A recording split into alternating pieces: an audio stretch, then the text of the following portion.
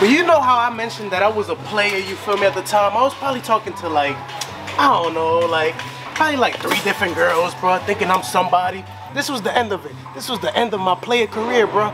And I'm only 1 year into it.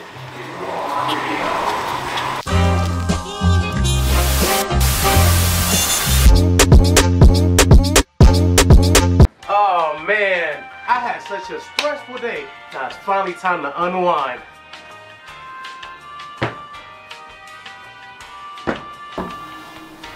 Oh yeah, man, let's get it. Yo, bro, you don't knock on the door anymore, bro? What's going on with you, bro? Come on now. Whatever, now that you're here, let me tell you a funny story about the time I threw a 21st birthday party and it flopped. I'm talking about, it was booty. Nobody was there, bro. That shit was desert, bro. Alright, so it all started off on my sophomore year of college, man. This year was a very weird year for me, man. I was getting a little experimental with the girls, man. I was always a little simp, you feel me, man? Trying to talk to one girl, simp her up, feel me? See if she'll fall in love with me. On that little nice boy shit, you feel me? That wasn't really working. So this sophomore year, I came with a game plan for the women. I was like, yo, I'm about to just talk to as many women as I can, right? And start moving shiesty, because I was tired of getting my heart broken.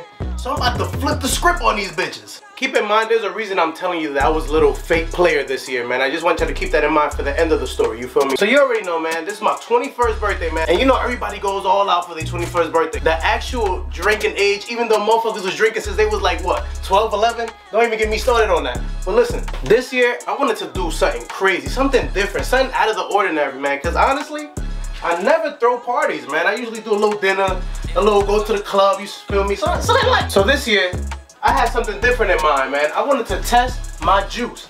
I'm talking about, I wanted to test out my stains. I wanted to see if I had the clout, you feel me, to throw an actual party for the first time, man. And let me tell you, this might have been the biggest mistake of my life, man. I'm interrupting this video to bring a word from our sponsor, Dan Likes to Play on Twitch. If you enjoy highly competitive gaming with commentary that brings good vibes and much laughter, well, tune in to Dan Likes to Play weekly on Twitch. He's consistent, good, and funny.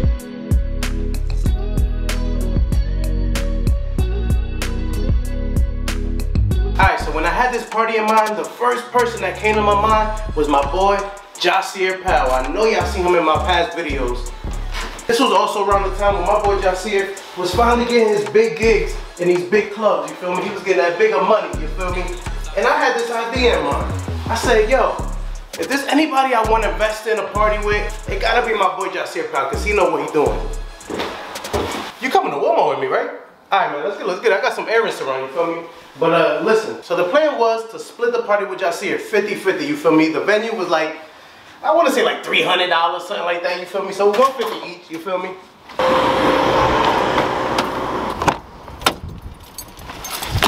And man, I don't know why I thought this was a good idea, because this was probably one of the dumbest ideas I had in my life. So me and Jesse pick a day to pick out venues, you feel me? We looking, we on the internet going crazy. We can't find nothing in sight.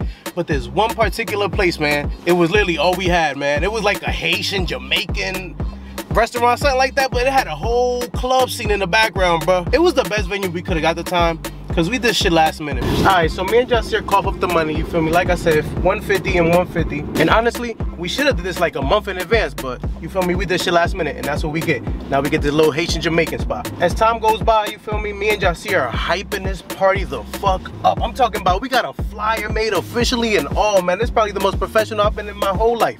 And I was in college. Imagine that. I'm talking about, we had flyers, but we also had mini flyers. And we had mini flyers juniors, you feel me? So we could slip them under people's dorm rooms and go crazy. That was our main goal, to just hype the party up as much as possible, you feel me? We had to have that shit popping. I didn't want to embarrass myself, man. My party could not flop. I was scared, man. That was one of my biggest fears at the time, that my party would flop, bro. You know how embarrassing that is, bro? You threw a whole party, spent hella money, and nobody really shows up. That means you're a loser. As the days go by, you feel me? I'm not hearing nobody talk about this party, you feel me? That's the first red flag, nobody. Probably our inner circles was like, oh yeah, I'm in there, you feel me? Even when they said they was in there, I feel like they was gassing. I could hear it in their voice. They was lying to me, you feel me? But I just wanted to imagine, I wanted to manifest a good party, you feel me? Had to be positive about it. But man, this is why they say, listen to your gut, people, because that's something we don't do often. And when we don't listen to our guts, you know what happens? We get fucked.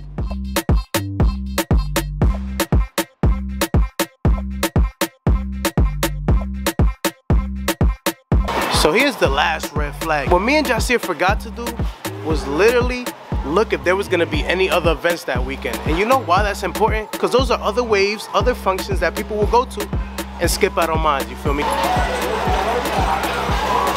Man, oh man, this was a big mistake, man. We didn't notice that there were 2 other parties going on that weekend, and they were big parties. You know, in college, the club scene is crazy, man. Everybody want to get drunk, everybody horny. This was a jam-packed weekend, because there was even a party on a Sunday, bruh. That's some bullshit, man.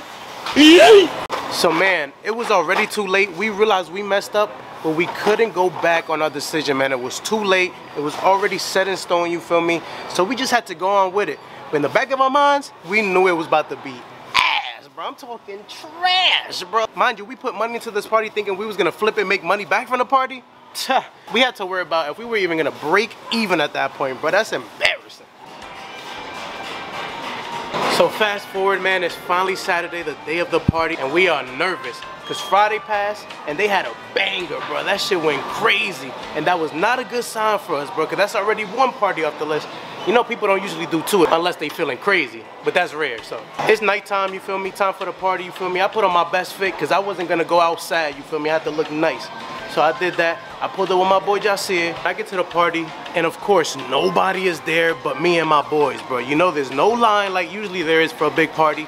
Nobody. So nobody's there, man, except the African Haitians that owned the restaurant, you feel me? They already had to be there because they were on duty, you feel me? So listen, I'm already feeling embarrassed, you feel me? Jasir is DJing for the night also, if I didn't mention, you feel me? So he sets up to a clear floor, bro. He don't even know what kind of genre to start, you feel me? Because there's nobody on the dance floor. Hold on. Pause the story real quick. Is that a motherfucking iPod Touch? What the fuck going on, bro? They just pulled that out the meanest stash. But anyway, back to the story. But you know how I mentioned that I was a player, you feel me, at the time? I was probably talking to like, I don't know, like, probably like 3 different girls, bro, thinking I'm somebody.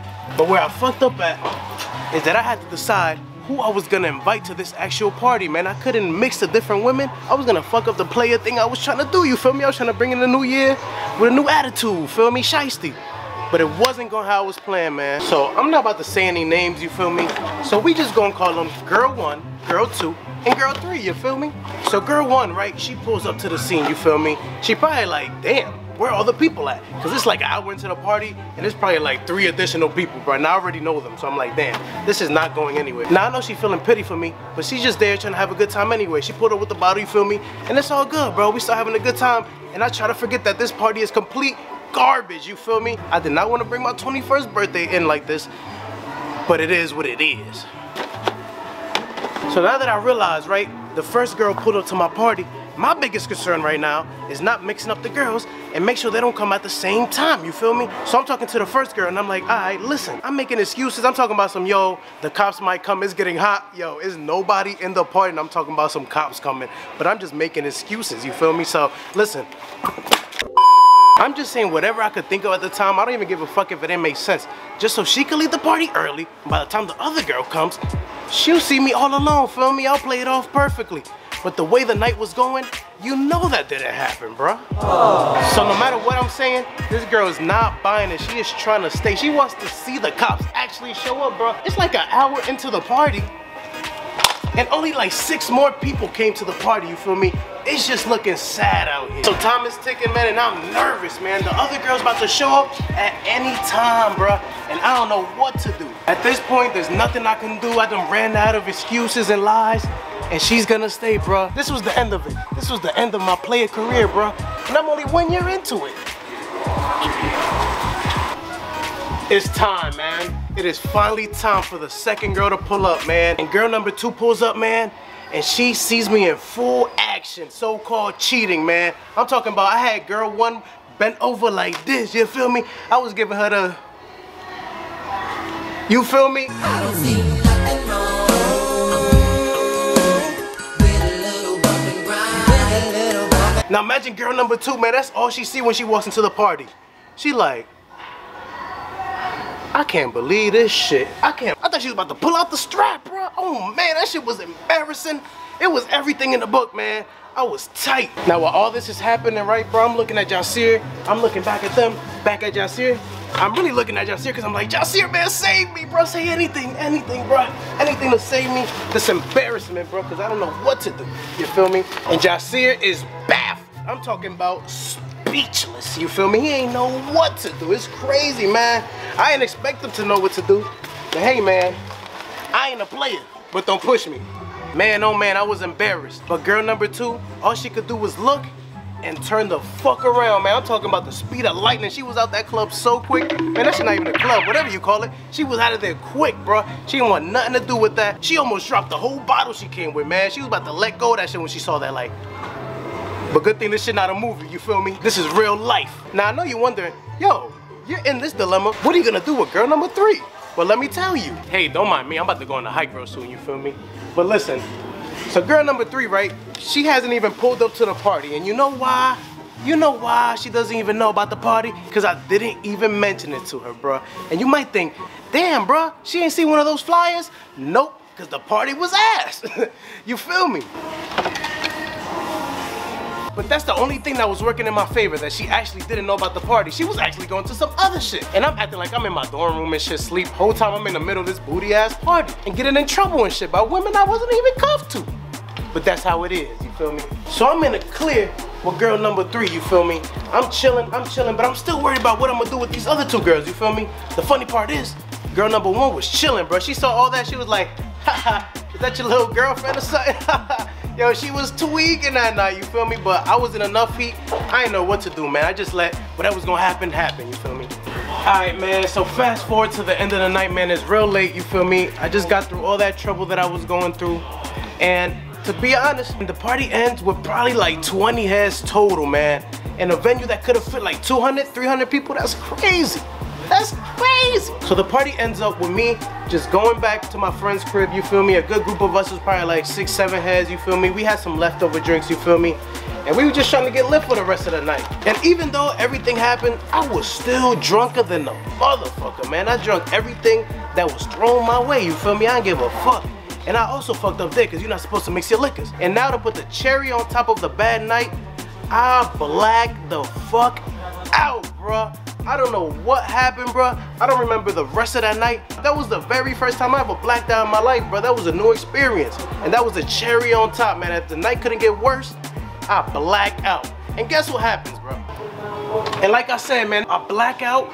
And to make matters even a little worse, I wake up to Kenny Owens. Yeah, y'all know Kenny Owens. That motherfucker drew on my face, bro. That's crazy. I woke up to hella penises on my face, bro. That's crazy, bro. I'm talking penises. Hey, yo.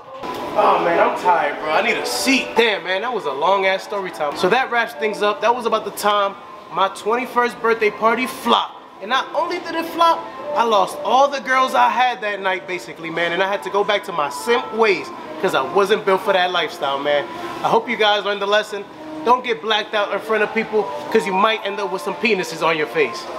I'll catch you on the next one, man. Yes, sir. Let's get out of here. Damn. Like, 8 time being here. What are you talking about? He come to the drive-thru. No, what? I think you had me confused with someone else. Yeah. I just got here off my break. Nah. Nah? What do you mean? Like, bro, Why you just order everything for yourself? Bro.